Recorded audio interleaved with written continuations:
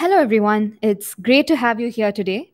I'm Mahashri, Marketing Analyst at Zoho Analytics, and I'm joining you from Chennai. 2022 has been an eventful year so far on the Zoho Analytics front, and we've brought in another layer of enhancements to improve your analytics experience. Among these updates are some of this year's most sought after features, and they're already helping our customers with their analytical needs. So let's gear up, folks, to check out what's new in Zoho Analytics in the first half of 2022. So here's the agenda for today. Firstly, we have the category of updates. So this category of updates would give you a bird's eye view of all the various improvements and developments that we've brought across different analytical functionalities. It would be followed by a detailed explanation of all the key updates that we've got for you today. And then we'd be moving on to the summary, where we'd give you a quick recap of all the points covered in the session. And before concluding the webinar, we'd have an interactive Q&A. So without further ado, let's get started by looking at the category of updates. So as you can see, we've taken a well-rounded approach this year and have committed to delivering updates across various analytics focus areas. So right from data import and preparation through visual analytics and all the way to collaboration, we've got updates for you. And we've also got you covered on the UI, UX, and admin fronts. So we'll be diving deep into each of these categories and exploring all the key updates. But before that, for the sake of those that are new to Zoho Analytics, let me just quickly tell you about who we are and what we do. Zoho Analytics is a self-service BI and analytics platform. We started out in the year 2009 and are among the pioneers in the self-service BI space. Today, Zoho Analytics enjoys the loyalty of 14,000 plus customers and over 2 million users across 150 different countries. The platform enables you to seamlessly import and blend your data from over 250 data sources. So this can be files, feeds, local or cloud databases, and also popular business apps. So once you have your data inside Zoho Analytics, you can start visually analyzing it. So you can make use of the plethora of pre-built reports and dashboards we offer you to jumpstart your analytics. And you can also create custom reports by making use of the drag and drop interface and also the ML-powered AI assistant. We offer over 50 different visualizations for your data in forms of different charts like the area chart, trend lines, heat maps, and so on. Over and above that, we also facilitate effective collaboration through our data storytelling capabilities. Zoho Analytics is tightly integrated with Zoho Show, which enables you to live stream your reports and dashboards in the form of slideshows. You can also choose to opt for the purpose-built analytics portals that allow you to publish your reports and dashboards as a microsite and share it among your stakeholders. So moving on, let's check out what's new in data import. As I've already mentioned, Zoho Analytics enables you to import data from a wide range of data sources. And we're constantly looking to add more data sources to this list and make the platform data agnostic. So in that context, we've set up integrations with 3 new business apps, namely SEMrush, Google Search Console, and Zoho Forms. With this integration, we also provide you with 100 plus connector-specific pre-built reports and dashboards to help you analyze your key metrics faster. Again, you can choose to customize and create your own reports to suit your specific use cases and also blend data from other applications into Zoho Analytics to be analyzed into a single report, which enables cross-functional analytics. You can use our domain-trained ML capabilities to better extract data insights. So here, you can see that we have a sample pre-built dashboard for the SEMrush connector. Advanced analytics for SEMrush enables you to analyze your search-driven marketing data in depth and also empowers marketers with deeper insights into keyword-driven content marketing. So in this particular dashboard, we've focused on keyword-specific metrics like the average cost per click, search volume, and so on. Similarly, you can also analyze other key metrics for SEMrush like backlinks, organic and paid search keyword insights, and others in our other pre-built dashboards. Likewise, we also have reports and dashboards available for our other business app connectors like Google Search Console and Zoho Forms. So we looked at some of the new connectors that we've onboarded into Zoho Analytics this year. But we've also brought enhancements to a couple of our existing connectors. So here are some of the quick updates.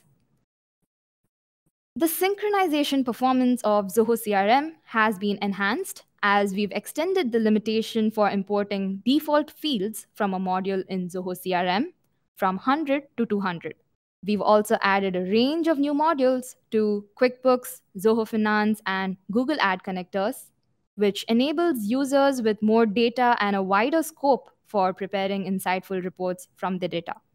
So these are the updates that we have for the business app connectors. And we've also got news for you on the database front. So over the last couple of years, cloud databases have garnered a growing popularity among businesses, which is why Zoho Analytics has ensured that we integrate with popular cloud databases like Amazon RDS, Amazon Redshift, Microsoft SQL Azure, and so on. So adding to that list, Zoho Analytics now supports importing data from cloud databases like Greenplum, Vertica, SingleStore, and MongoDB. Local databases, on the other hand, have not lost their luster and are still used in many sectors. So to facilitate seamless integration with local databases, we've now onboarded two new local databases, namely H2 and Kubrid. Moving on, Zoho Analytics also enables SSH tunneling now. This is enabled to establish a more secure network connection for both your local and cloud databases. And you can see we've highlighted it in the screenshot given over here. Another interesting update is that the platform now supports importing keyhole markup language files as spatial data files for creating geo visualizations. So you can check out the spatial file feature given in the screenshot over here. So with that, we've wrapped up all the updates we have for our data import functionalities. So moving on, once you import your data, the next step would be to prepare it for analysis. Zoho Analytics supports inline data preparation powered by Zoho Data Prep, which can also be availed as a standalone solution. So let's check out some quick updates on this front. Data Prep is now supported for data imported from feeds with pagination. This allows you to clean, enrich, and transform your paginated data while importing. And you can see that the feature has been highlighted over here and is provided in your import console.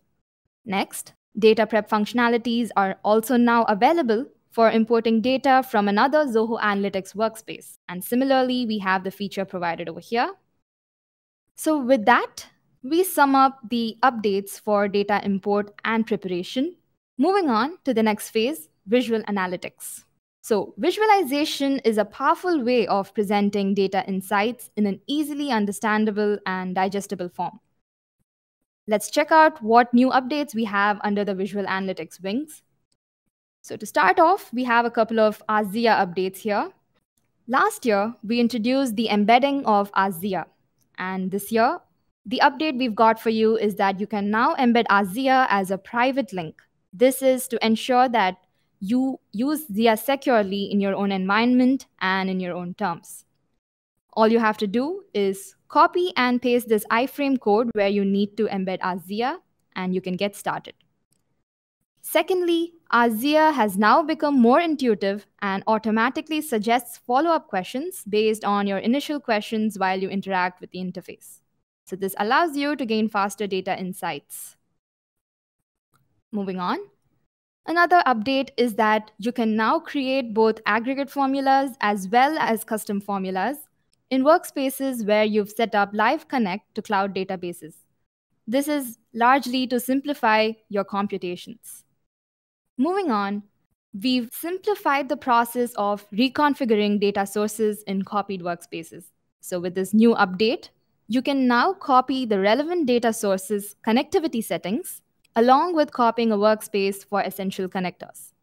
This reduces the efforts taken to reconfigure the data source again in the new workspace, and you can easily import data from the same source after simply authenticating it. Finally, under the Visual Analytics wing, you can now export the blueprint of views in one workspace to another workspace. So this reduces the effort and time involved in recreating similar reports across different departments or business units. You can easily export the views and import new data into the same model and get started. So with that, we've covered the Visual Analytics wing. Coming up next, let's look at a couple of updates under collaboration. So as you can see, we've chosen to apply the default user filter while exporting tabular views, which enables you to gain fine-grained access controls into what data you share among different users. So again, another update on tabular views. You can also add a row number column to your tabular views while exporting them. This feature over here will auto-generate sequential numbers for all the exported rows, improving the readability of the view. That's about it for collaboration, folks. Let's move on to check what we have under the UI category. Our team is constantly working on making the UI better for you, and today we've come to you with 4 main updates. So number 1, from now on, while saving a view, which could be a report, dashboard, or table, you can choose to create a new folder or select the last accessed folder to save the view in. So this is for easily organizing your files. And secondly, you can choose to open the underlying data pop-up in a new tab now. Previously, the underlying data was opened in the same tab as the report. So this update improves the readability of data and also gives you room to compare the report against the underlying data. Coming to the third update, previously when you would refresh your browser while having many views open, only the last opened view was restored. But now, we've enabled the restoration of all the views upon browser refresh. Lastly, the workspace settings page now provides the shared details for all your users and views. So as you can see, we have in the screenshot all the dashboards that I've shared and all the users that I've shared the dashboards with. So this ensures better clarity in terms of viewing where my dashboards have been shared. So moving on, under the UX category, we've brought in a couple of dependency detail enhancements that would make working around with views much easier. So let's just check them out. So these updates enhance the product's usability, and what they are is that when you click on dependency details of your views, you can now check out the various dashboards the view has been used in. This is in addition to the tables which were initially visible when you clicked on dependency details. Secondly, dependency details for tables now also contain details of their immediate child tables, and the query table dependency details now include multiple level parent tables and child tables. Lastly, these details can now be invoked from the Explorer or model diagram. So let's just quickly see how this is done. So as you can see, when I click on dependency details, I'm able to view the child tables, and under that, child views, and also the dashboards that we've used the data in. And also you can see that this has been invoked through the Explorer. So moving on. So the report designer now supports undo and redo actions as a user experience enhancements. All of us are bound to make mistakes. And with this enhancement, we can easily undo our actions and get started with a faster report creation. So here are the undo and redo features given. Coming up next, we'd like to let you know that we've revamped our query table editor. So from now on, you can access tables and columns as well as SQL functions on the right-hand side panel while creating a query table. So this update is brought in to provide you with easier accessibility and improve your user experience. Finally, we'll be wrapping up the session with a couple of important admin related updates. So, an interesting news is that we've introduced a 15-day trial for the analytics portal for all our premium users. So, this is a purpose built portal that allows you to share your reports and dashboards as a microsite among your teams. And this provides easy and focused access to your data insights for the users you share it with. So, you can check out the sample portal that we have over here. So as you can see, I've embedded a dashboard in the portal along with some content. And we've also got separate tabs that I can switch. Moving on. Next, we have some updates on white labeling. So white label users can now do the domain mapping and domain verification from Zoho Analytics user interface itself. So this allows them to configure the white label solution in a secured and user-friendly manner. Secondly, the white label solution now also supports a single sign-on method through the JWT algorithm that securely authenticates your details and also provides a hassle-free sign-on process for you. So next, we've got in store a couple of data sync updates. The enterprise plan now supports data sync from business applications every 1 hour. And you can also choose the modules and fields that you want to sync. So in case of any sync failures, you will also get notified via email or through our in-app notifications. As a third update, you can now view your data synced history for all your business app connectors to keep track of when your data is being updated. The sync history of the last 45 days will be available in a calendar that is color-coded to highlight the sync successes and failures. So you can just hover over the calendar to view the number of times the data has gotten synced on a given specific date. Zoho Analytics now allows you to email views from your organization email addresses. So this is in addition to the default notifications at zohoanalytics.com email address.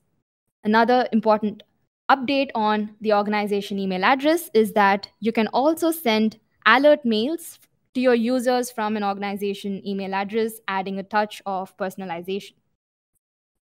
That's about it for the main updates, folks, but we're not quite done yet. We do have some important information to share with you before we move on to the summary. So we've focused on a couple of mobile app enhancements this time, and we've introduced 2 new chart types, namely the bubble pie chart and also the word cloud.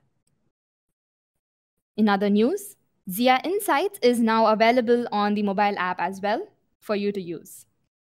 Finally, we'd like to let you know that Zoho Analytics is now HIPAA compliant. Data security and privacy is a governing principle of Zoho Analytics, and we're happy to let you know that we've reached this milestone. So you can, through HIPAA compliance, you'd be able to protect the privacy, security, and integrity of health information. And it also provides standards for individuals' rights to understand how their health information is being handled or used. So with that, we'll be moving on to the summary. So we looked at various updates today on different fronts of Zoho Analytics. Let's just have a quick recap of the session in less than a minute before we move on to the Q&A. So we had various different categories today. So under data import, we checked out the new business app connectors onboarded this year and also enhancements brought to existing connectors. There was the onboarding of new databases and also the keyhole markup language, which is now supported in Zoho Analytics. Under data preparation, we saw that data prep is now supported for paginated import and for import from other analytics workspaces.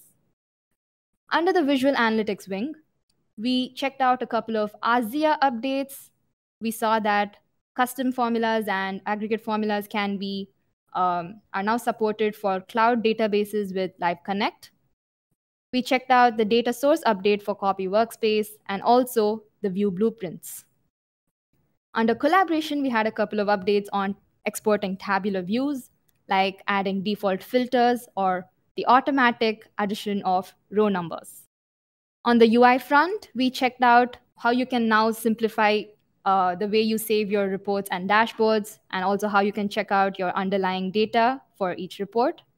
We looked at how views are restored after refresh, and also where you can find your shared details from settings. For UX, we checked out a couple of dependency detail enhancements and also the undo or redo actions that are now supported. Under admin, we looked at a couple of white labeling enhancements and also data sync updates. Before concluding, all the updates with our mobile app enhancements and also information on HIPAA compliance. And thank you everyone for joining the webinar today. You can write to us at support@zohoanalytics.com and visit our website to explore more features at zoho.com/analytics. Today, we took a glimpse of all the new updates we have in the past 6 months. So you can also check out our new releases with the given link over here on the slide to get to know more about what's new in Zoho Analytics. So with that, I'll be signing off. Thank you everyone once again for joining.